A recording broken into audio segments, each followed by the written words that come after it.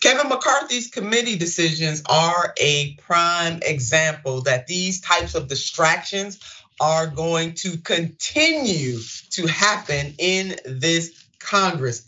Kevin McCarthy will kick Democrats from powerful committee positions in payback for Pelosi snub.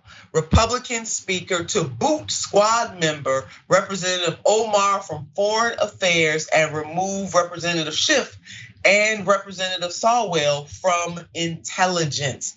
This report is coming from the Daily Mail. Now, this is McCarthy's revenge, no doubt about it. It's the GOP's revenge. There's no doubt about that either. And Democrats that cave into these kinds of games by even bothering to respond are distracting as well. In some ways, Biden is complicit in this. He preached about bipartisanship, but he has caved to the shake your hand mentality with the GOP, knowing full well they had their fingers crossed behind their back.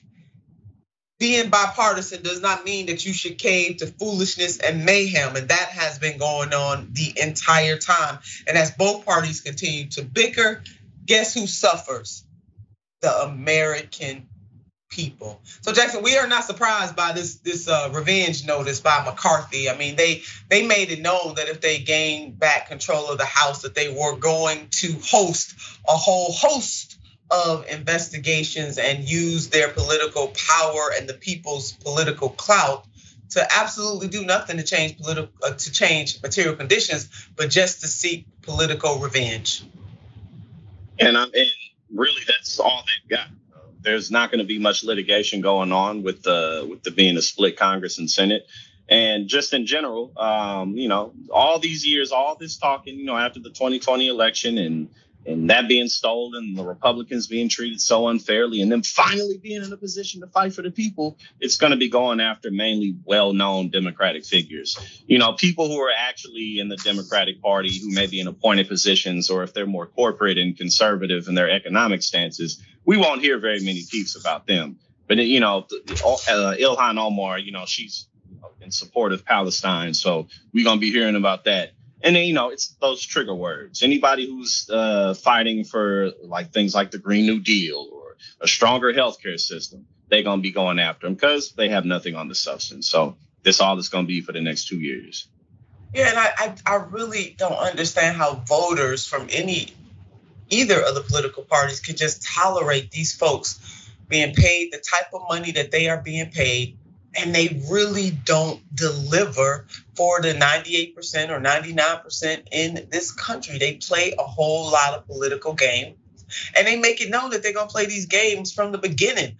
I mean, the Republicans really ran on give us the power back in the House, and we're going to show those Democrats. We're going to seek out revenge. We're going to exact revenge against them for what they put President Donald J. Trump through. That's what we're going to do.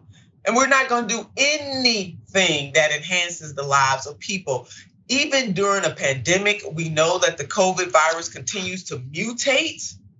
We got infrastructure problems, that we knew we had those problems even before what happened to Southwest and what just happened with the FAA this morning. We knew that all along, but that means nothing to these people. We know that food costs have skyrocketed because of inflation. We know that people can't drink gas, at least not and live. We know these things. But what are these clowns and all of them, what are they doing?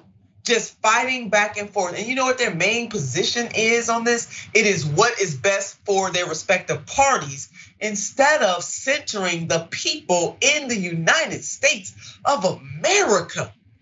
America, I've said it before, and I'm going to continue to say it again and again and again and again. At some point, bolded, underlined, exclamation pointed, message in a bottle. We must stop being complicit in our own demise. This man is outraged over a gas stove.